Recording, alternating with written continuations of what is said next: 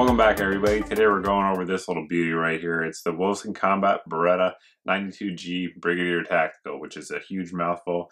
Fully understand that. So we're going to get into, coming up next, what actually goes into all that, what makes it this unique designation from Beretta and Wilson Combat. Now, for those of you guys that don't know, Beretta recently teamed up with Wilson Combat probably a year or two ago when Wilson Combat was looking to actually do some customization of off-the-shelf Beretta pistols. Now, we've reviewed one here before in the past. It's fantastic. It's one of my favorite guns for sure. Now, this one here is a factory offering, so you basically don't have to choose all the customization and all that stuff. You can just buy this gun straight off the shelf, either at Wilson's Combat's website or some of their other distributors out there. But it's a little different than some of the custom options out there, and it sort of is a preset package, if you will. And of course has the G decocker and the special Brigadier slide, and we'll get into all those details and some of the other stuff coming up next.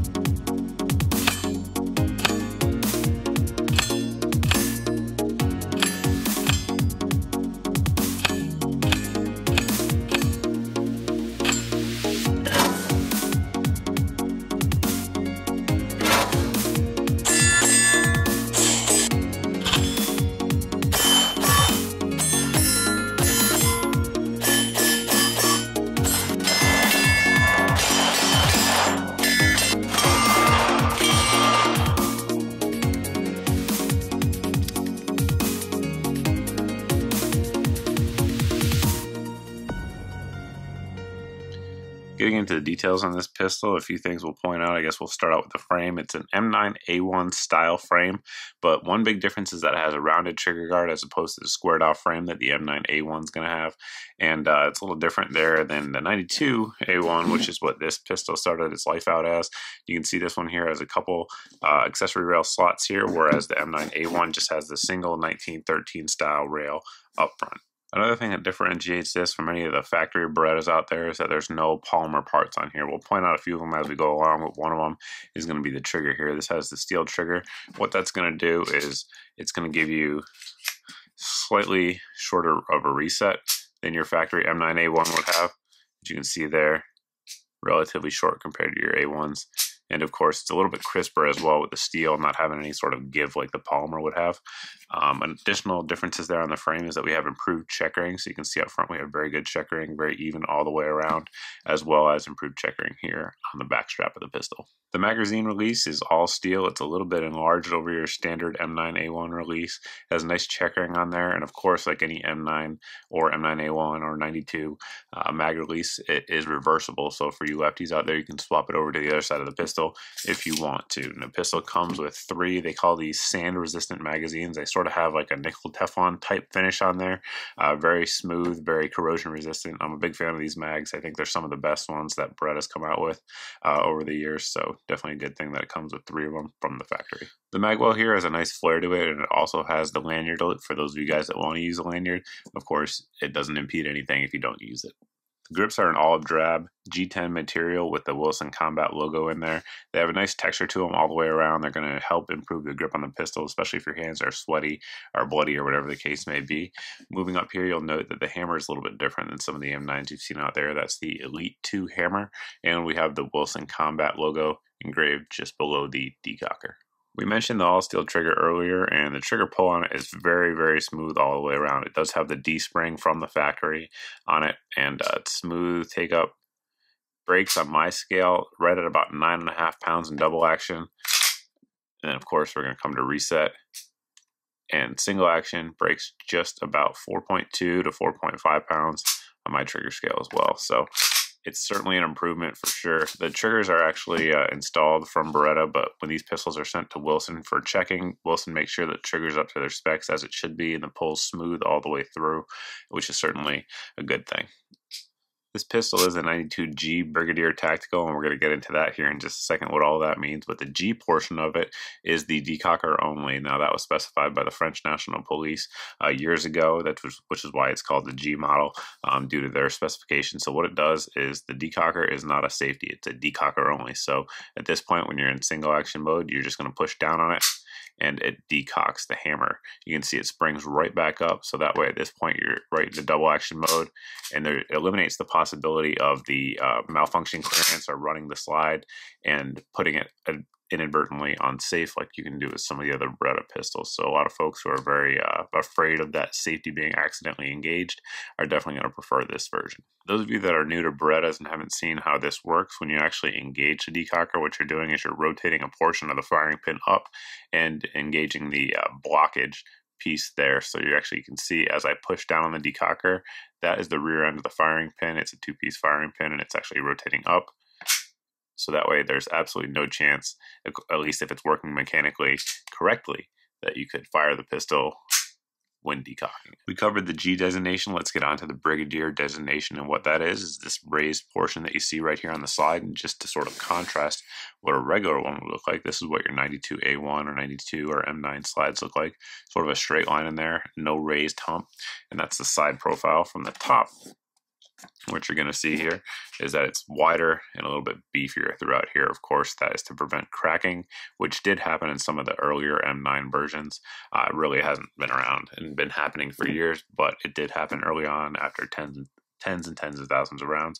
Now the Brigadier seems to have solved that problem, but also gives you a little bit more weight and a little bit more heft, reducing recoil and allowing you to stay and get back on target a little bit faster as well. The rear sight on the pistol is Wilson's U-notch battle sight, and is the plain black one with the serrations on there to decrease any sort of glare that you could have.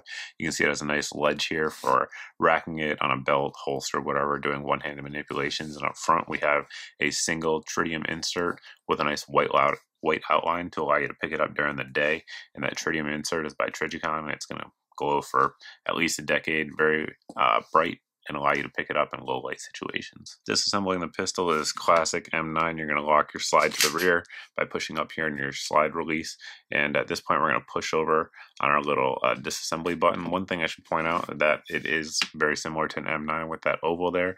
You can see on your 92s you're going to have this sort of circle here as opposed to the oval. Just one thing to point out for you Beretta junkies out there who like that kind of stuff like myself. At this point we're going to push over and rotate our lever down 90 degrees.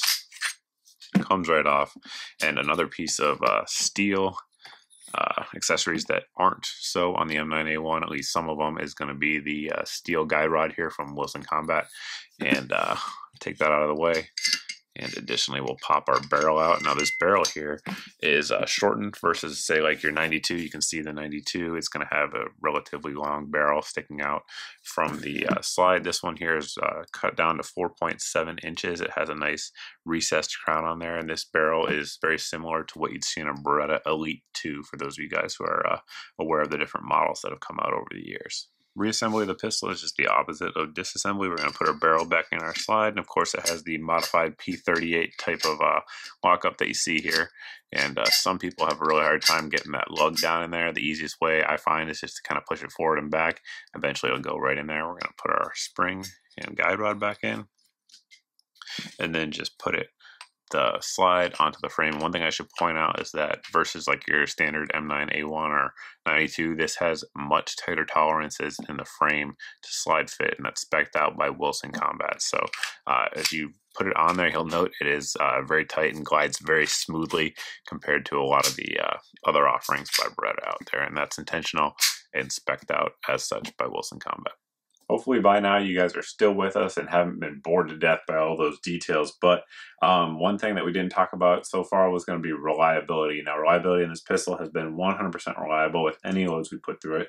The majority of them have been Minuteman munitions. We've also put some Wolf, so if you guys have noticed steel cases flying out of this gun throughout the review, that's why. Plenty of Wolf 115 grain, as well as gold dots and HSTs, both in 124 grain varieties, which tend to be my preferred defensive loads.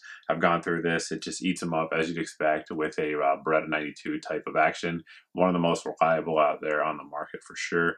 And even with those tighter tolerances and the slide to frame fit and all that stuff, it's doing just fine. Now, I did not bench this pistol, but I can tell you from casual shooting, it's been very accurate. I know a lot of folks out there who are competition shooters who have benched this are getting, depending on the load, of course, somewhere between 1.5 to 2.5 inch groups with it at 25 yards. So certainly it is an accurate gun, no doubt. Now, Berettas, 92s, and M9A1 type pistols tend to be very accurate anyway with those tighter tolerances.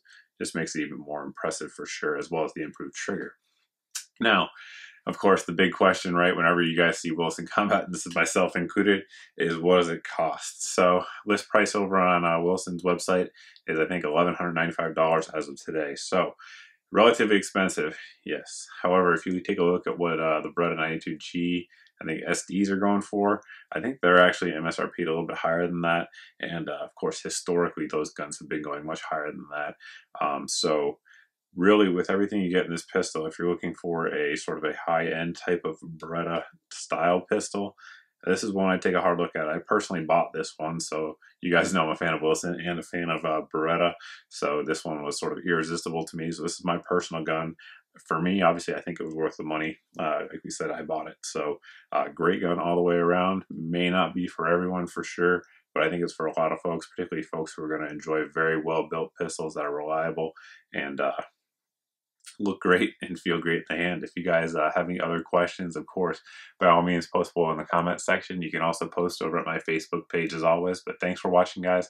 Thanks for subscribing, and I hope to see you in the next video.